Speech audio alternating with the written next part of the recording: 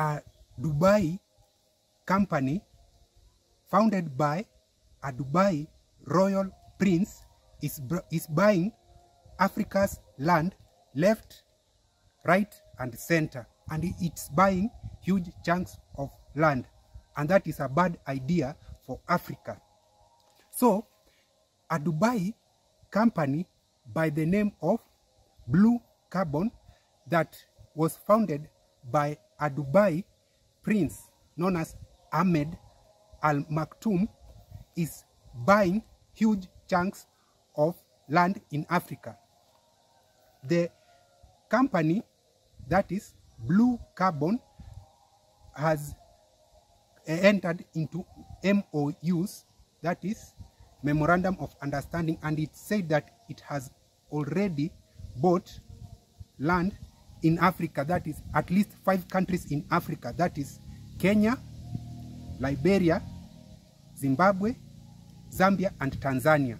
So apparently this company has given the Zimbabwe's government about $1.5 billion, which we are yet to ascertain this figure. So the project is already running. You can go and see it on their website if you are interested. The company also had already entered agreements with the Liberia government under President George Weah in 2023, early 2023, just a few months after the Blue Carbon company was founded. And that is a really bad idea because, you know, all these agreements have one thing in common: exploitation, and we call it land grabbing, because the local communities from which this land is being bought were not involved. And you know, how do these people, the company Blue Carbon operate?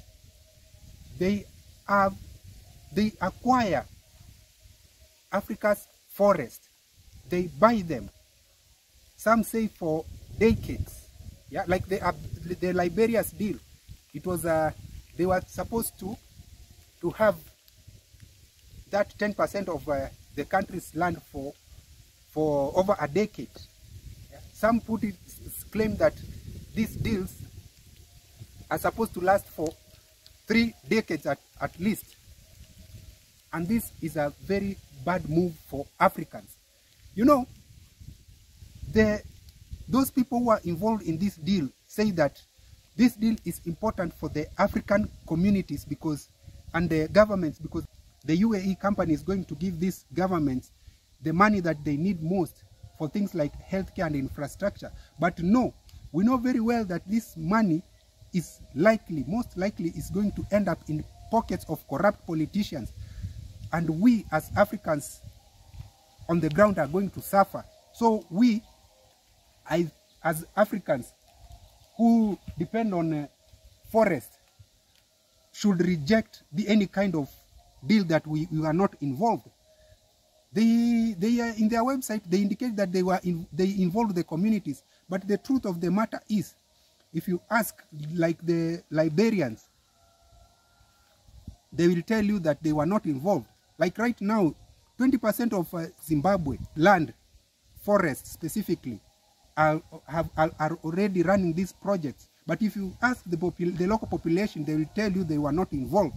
These are the kind of deals that us as Africans must reject. Must reject. Yeah? We should reject all these kind of shady deals, because they are not going to benefit us in the long run. You know, they are saying that the reason as to why this project is going to profit Africans is because we are going to get money. What is now paper? At the expense of our livelihoods. Yeah? You know, there is something that Africans do not really understand about Dubai. Dubai is one of the most racist places for Africans. They cannot even rent you homes in some places in Dubai, like Sharjah. Real estates in Sharjah will not rent African households, homes. Yeah, you can ask Africans who've been there. We have friends who've been there and they will tell you. Yeah. So that aside, I'm urging African leaders, African governments to not sell out their people. I'm asking them to stop any kind of engagements with the blue carbon company, because you know this carbon credit thing is a new thing, and some of these leaders who are signing these things, they don't understand how they work. They don't. Because I will tell you the reason as to why. I very well know that the reason as to why this company was founded. You see, the founder of Blue Carbon, Al Maktoum Ahmed, he's the founder and the CEO of the Emirate Group. They will tell you that this is a state-owned company. Ahmed is a royal prince. Yeah, they are the government. He's the founder, he's the CEO of that company. Yeah, so they have a lot of money. He generates a lot of income from his oil business, from the royal family oil business. He runs a very huge oil business. The UAE is one of the largest oil producers in the world. It's the 6th largest oil producer in the world, and they are planning to expand their oil producing capabilities. But because Europe and the entire West, and of course Asia, they said, no, you people should reduce the amount of carbon you produce. Now they came up with this, the idea of, oh, now let's go to Africa, let's buy the forest so that we produce oil as much as we want. Yeah, so these things, they are not doing it because they love Africans so much. They are doing it for the benefit of themselves. And our leaders are so gullible, they are so selfish and corrupt. They want to just take in whatever it's being brought in on their table. Yeah. So we should reject this deal at all costs, unless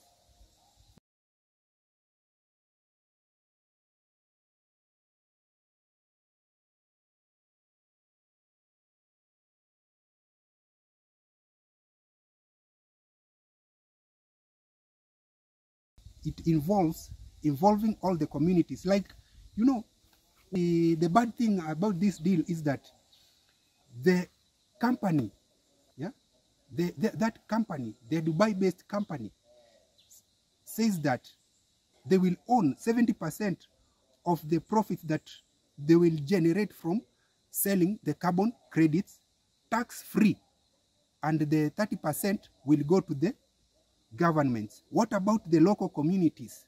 Now you will just say the governments will know how they will distribute this income. No, many people agree that 60% of the profits should go to the local communities. But now with this carbon offsetting company, they will take 70% and give governments 30%. Local population get zero. Of course, they'll start saying things like, you know, you will get something small, maybe, I don't know, 10%. No, the local communities, actually, it's agreed they should be getting 60% of the profits generated from the carbon projects, from the carbon offsetting, from selling the carbon credits. And you know, this thing is so complex because apparently one carbon credit is equals to 1 ton of carbon saved in trees. So our leaders are just accepting things like as if they don't have the brains. So we, as Africans, are rejecting that project unless they come and explain to us in details how they are going to acquire our land and how we are going to live. Because Africa right now, there are many countries that are struggling with food. They are having food problems. Like I said in a previous video, right now, 1 out of every 5 Africans who goes hungry. And now you want to take our forests. Sometimes we do cut these trees, like the one you see behind me. We cut them and we plant. We sell this and we get the money. We replant. We know how to replenish our trees. But then somebody will just come here and say, now you people, we want you to move. We want you to move, and we are bringing this project to you. To hell with it. You, as an African, what do you think of this project by the Dubai farm? Comment below.